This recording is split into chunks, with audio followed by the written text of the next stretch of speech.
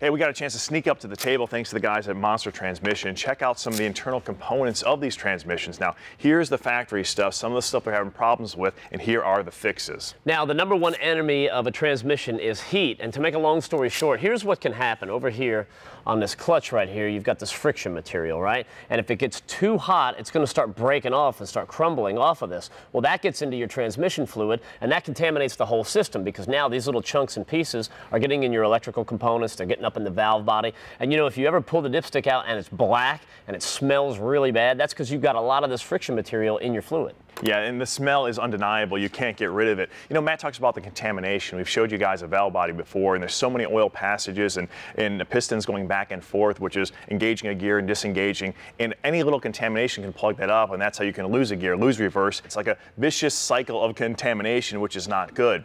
Now, some other things they have issues with are the planetary gears.